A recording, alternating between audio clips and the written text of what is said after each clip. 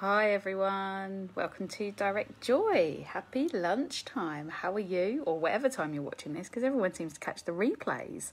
Although, hello to all the live people joining me. It's really cool to see you. My name is Sheree Joy, and I'm here today to give some mental health, emotional well-being, support, advice, guidance. Don't really like that word. We need a new word for guidance. I need to check out my translations of what do I like? Spanish, Hebrew, Italian, Portuguese. They're always good. Like other languages and what they can inform us about the world that we live in. So let's check one out for guidance, because that is basically what's been going on the last week. So I'm a psychotherapist, psychologist, and my thinking around Direct Joy is to get information directly to you about mental health and well-being that I think is important to be out there. It started around COVID 16 weeks ago now, or 16 sessions ago, 16 Direct Joys ago. It's become one of these things for a free live stream. The replays go very greatly received on Instagram and YouTube and Facebook. So keep tuning in. Hello everybody.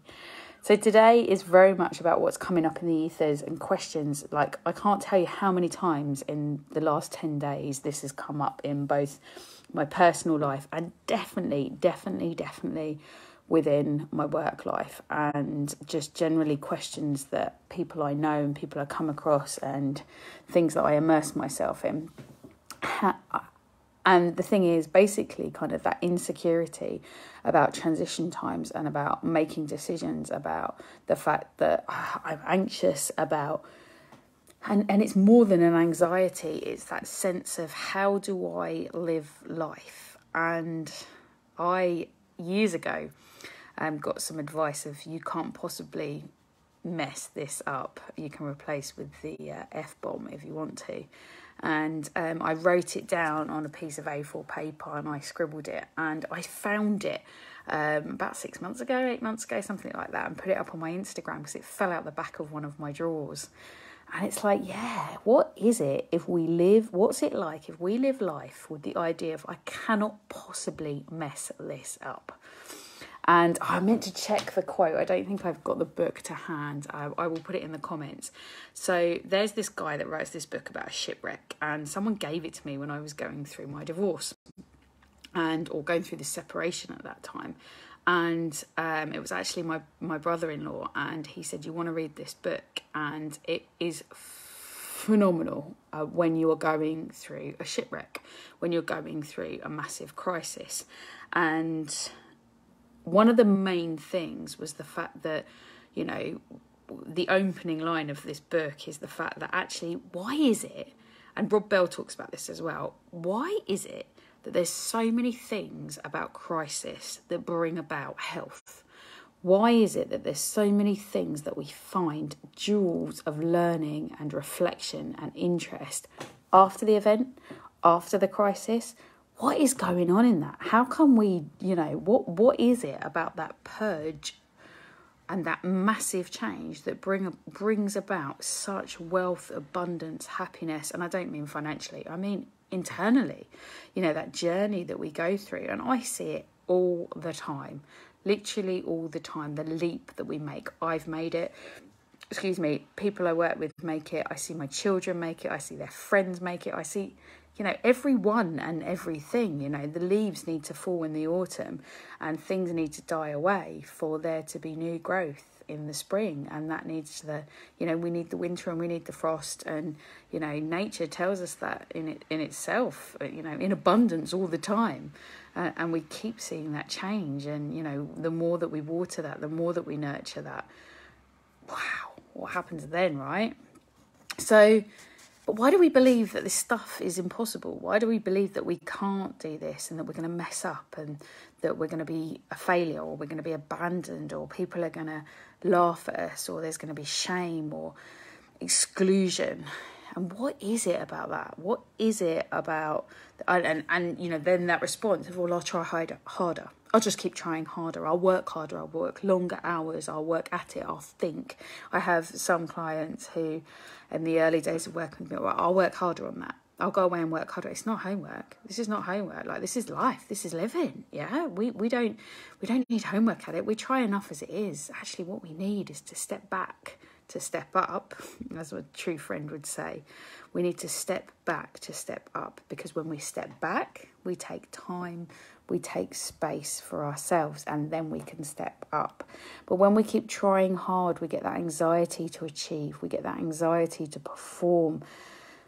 But what would it be like if we didn't have that fear of exclusion, that fear of abandonment, that fear of failure?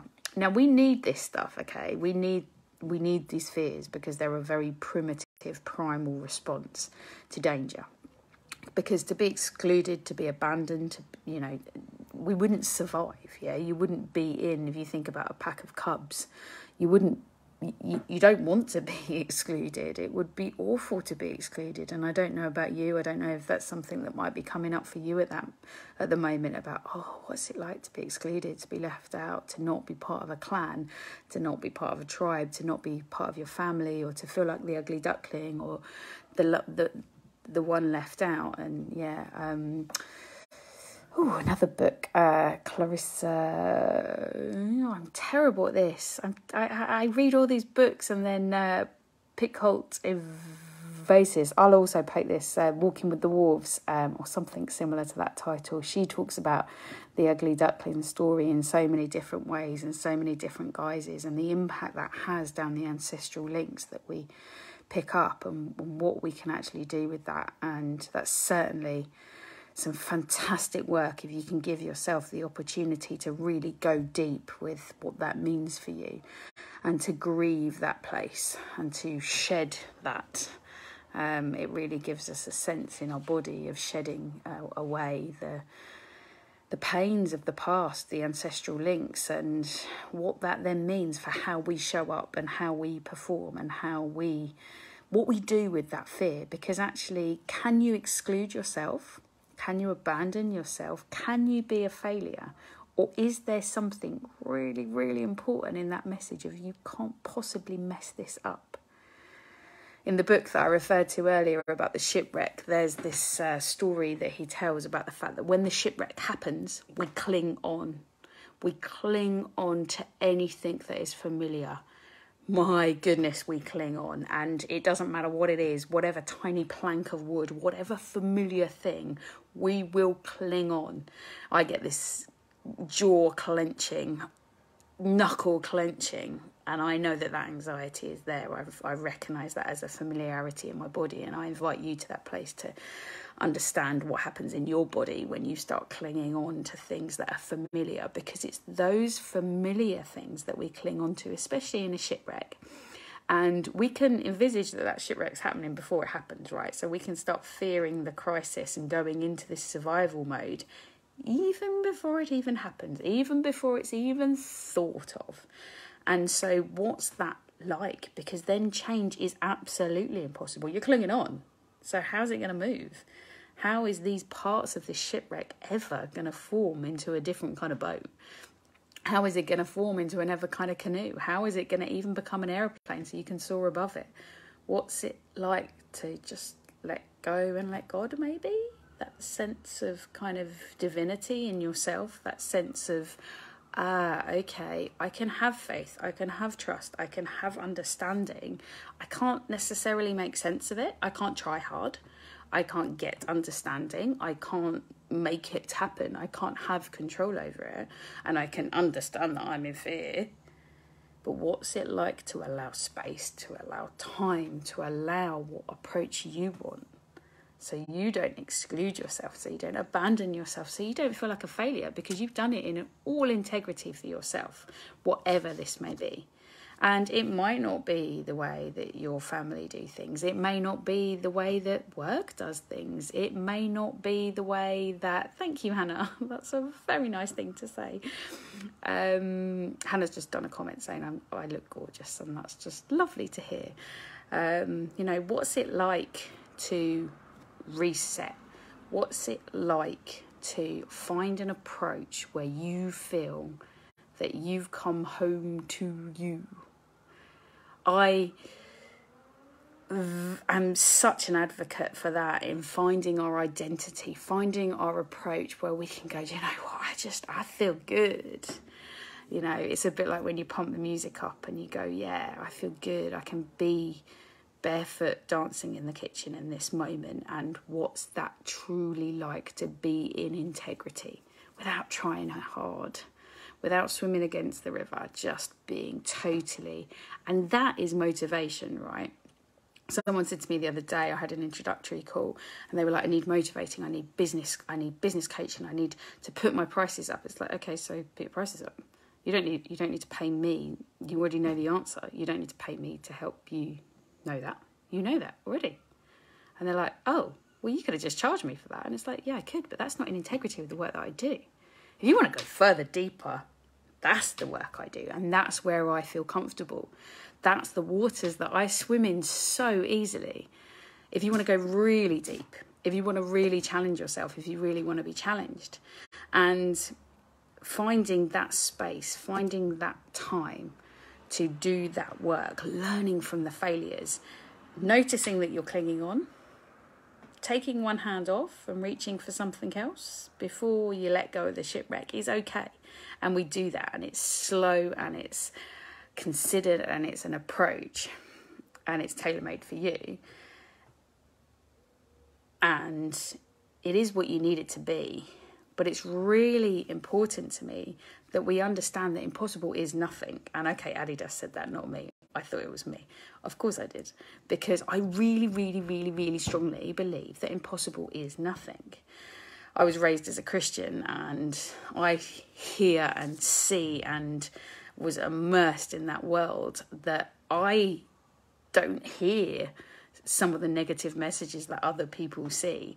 I hear and see the belief and the faith and the amazing hope that we can have in ourselves, in others, and in the divine, in God. And that's what fuels me. And they're the patterns that I see of, oh, okay, actually, we can replay this, we can reset this, we can work this, and we can find that enjoyment, that literally that joy in life. And, you know, that is in other faiths, that is in other approaches. And I now know that and immerse myself in those too. And I find all of this extremely motivating. But we have times where we still come back to, this is hard and I'm going to hang on. And because our egos need us to hold on, our structure of our mind needs us to hold on to what's familiar, because if it's not familiar, it's absolutely petrifying, and we go back to the primitive, primal, difficult survival mode. And then other things kick in. We're low in mood, we don't want to get out of bed in the morning, we drink too much, we smoke too much, we party too hard, we don't party enough, we don't go out, social anxiety kicks in, paranoia kicks in, all of these nasties that just toxicate, that's not a word, into our body and into our minds and into our souls, our spirits, our relationships.